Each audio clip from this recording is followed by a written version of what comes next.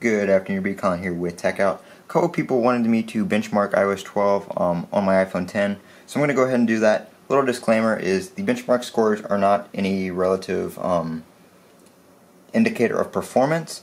Those two can be completely different. Obviously, a higher score is a more powerful device, which would affect performance, but it's not overall going to determine your performance. But I will go ahead and run a CPU benchmark.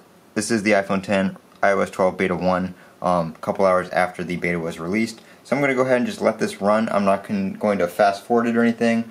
I'm just going to stop talking, let it run. You guys can watch that. And when it is done, you can skip ahead when it's done if you want to see the final score.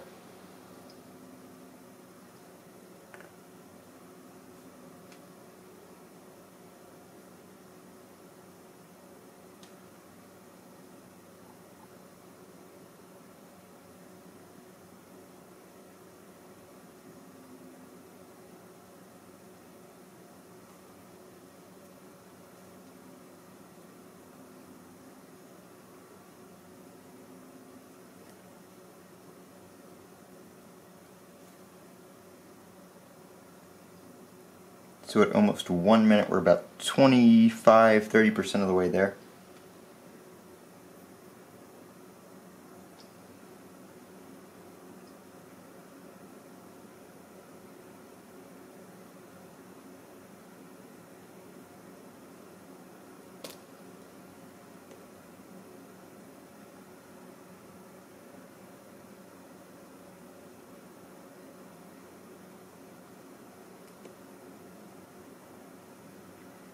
And at about 1 minute and 30 seconds almost, we're about, I'd say about 60% of the way there according to the progress bar.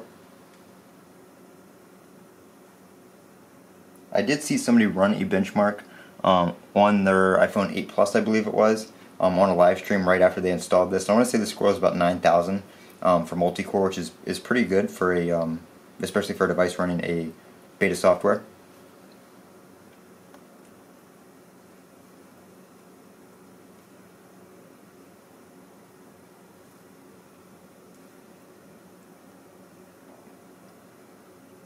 About 80% of the way there.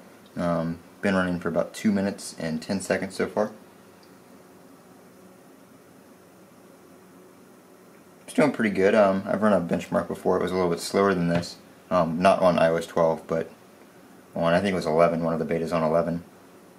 A lot of people will run these on beta versions just to compare the different beta builds to see if any performance is gained or lost. And normally between builds there is a little bit of performance gained and lost. So if you want to go look up some scores for like iOS 11 or iOS 11 betas, you can compare like iOS 11 public builds to betas to, you know, iOS 12 to see what kind of performance you're gaining and losing. Not performance necessarily, but overall, you know, processing power and that kind of stuff with the way the software is. Looks like it's going to take about 3 minutes to complete.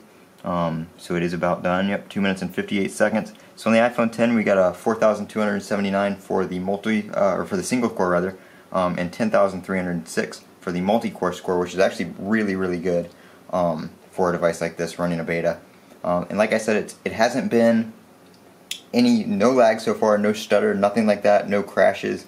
The only bug I've had was where the phone app or the settings section for the phone app, it was like scrolling infinitely and kind of like the screen was like glitching out a little bit where the text was just scrolling with it and not moving. Overall, that's all I've had so far in the first few hours, and that was resolved by just going out of that section of settings and going back in. It was perfectly fine. So far performance has been great. And this is Colin with Techout. If you guys have any questions, feel free to drop a comment down in the comment section below. And don't forget to comment, rate, and subscribe. And have a great day.